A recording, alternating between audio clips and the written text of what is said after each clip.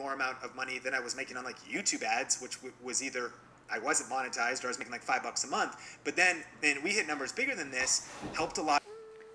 Listen, I do believe that content is a great way to get more customers, build a business, and build an audience. But there's so many ways to make content, right? You could Pinterest all the time, like go on Snapchat if you're still using Snapchat, go on Instagram stories, post photos, make videos, go on YouTube, go on Facebook, focus on Twitter and being funny. It's not so much. What do you focus on? And you hear these people talking, these social media gurus, hey, post on Twitter 40 times a day, post on your Facebook page 1 to 4 times a day, pin at least 20 times a day, tweet this many times, do this so many times. Oh, it's driving me crazy. That's what it's doing. Because I can't figure out what to focus on until I get my green card. I can't do it.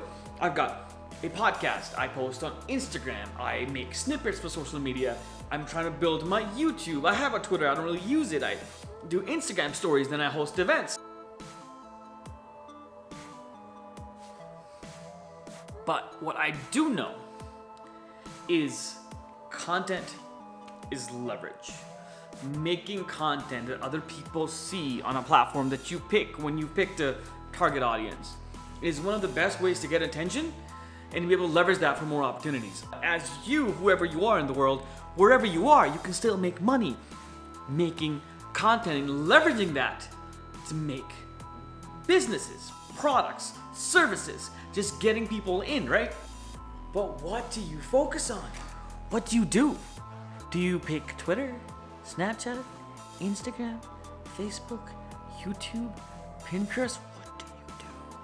I believe one key is to pick a primary platform and then a secondary. In a primary platform, whatever that is, you focus 80% of your time building your brand and connecting with people through that platform on, and the rest you use to promote. I'm not saying don't be on everything, but focus on something. And for the last 2 years, for me, it's been podcasting, podcasting, podcasting.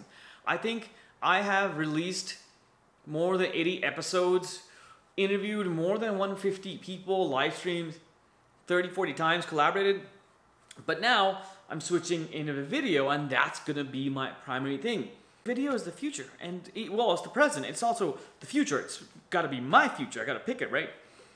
But I wanna make you think about this, which is what is your primary platform that you make content on, that you get more customers on, that you get attention on? And what is your secondary platform that you do the same, but not as much? Something to think about. Goodbye.